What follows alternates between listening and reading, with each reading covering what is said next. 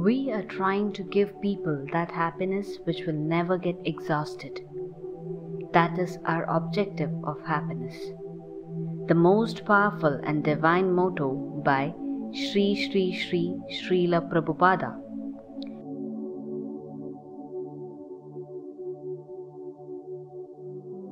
Welcome to the Spiritual Saga, a platform to know inspiring stories about the ancient culture of India, the prominence of spirituality and its leaders, and many other hidden treasures of life.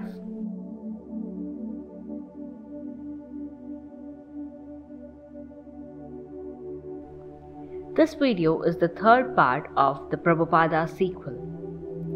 To understand this content better, please do watch the previous videos of Prabhupada on our channel, in which we have shared the journey of Abhay Charanaravinda Bhaktivedanta Swami in detail.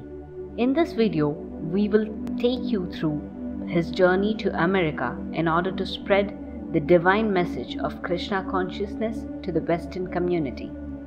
Before proceeding to the video, if you are watching our videos for the first time and not yet subscribed to it, please subscribe and click the bell icon for more such informative videos and regular updates. Sri Abhay Charanaravinda Bhaktivedanta Swami started his journey to America in late 1960s with a mission to spread the divine message of Krishna Consciousness to the world. He travelled through a ship named Jal Duta, arranged by Srimati Sumati Morarji, the chairperson of Sindhya steamship.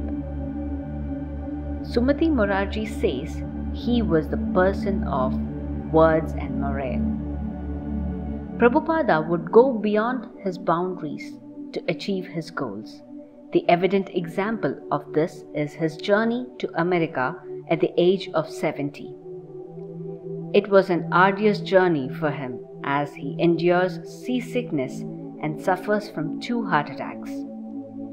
He was going through a critical phase, but never let himself lose the willpower and faith in Lord Krishna.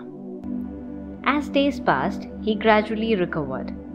Prabhupada was a pious man who dedicated his life to spread the harmony in the world through the powerful messages of Lord Krishna. Every person who met him will praise his dedication and love towards his duties and the Lord. Even while traveling to America with his physical illness, he did not forget to celebrate Lord Krishna's birthday and spread his magic to the crew members and other persons in the ship. He turned it into a holy place by chanting slogas and songs. After a long journey, the Jal Duta arrives at Boston Harbor on 17th September 1965.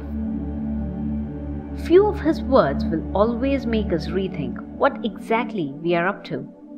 Why are we losing ourselves for something that's not constant in our lives? His simplicity and devotion not only reflects in his daily life but also reflects in his writings too. He says, Lord Krishna, I have no knowledge, I have no devotion, but I have strong faith in the name Krishna. So I will repeat your words with full faith, and if you like it, you can make me power of speaking suitable for understanding. I have designated as Bhaktivedanta, the devotion of knowledge. If you like it, you can fulfill the real purport of Bhaktivedanta. Prabhupada first stays in Butler, Pennsylvania, in the home of a friend's son, Gopal Agarwal, and his wife Sally. After staying there for 1 month, he moves to New York as a next step towards his mission.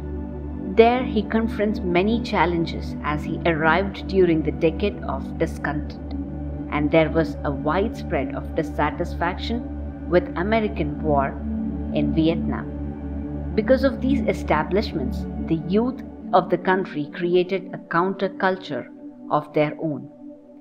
That was the time when Bhaktivedānta Swāmi landed in the city of New York, where people needed a change from the status quo and were in search of an alternative. After all the hardships, he started taking spiritual classes for few of the Western brothers. Then, with the help of few of his disciples, he started a store in the 2nd Avenue, New York, and continued to spread his message of Krishna Consciousness. Gradually, the lane of hippies transformed into a beautiful Krishna temple. Prabhupada used to walk through lanes and streets and gathered young people as part of the Hare Krishna Movement. This way, Abhay Charanaravinda Bhaktivedanta Swāmi rooted the philosophy of Chaitanya and spread happiness and peace in people's life by chanting Hare Krishna, Hare Hare, Hare Rama, Hare Rama.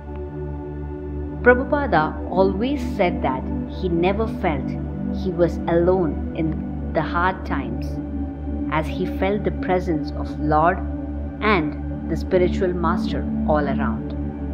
If you always want to know the actual root of happiness, then don't forget to watch our next video.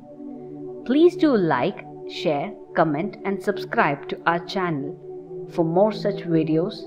Also, click the bell icon for regular updates.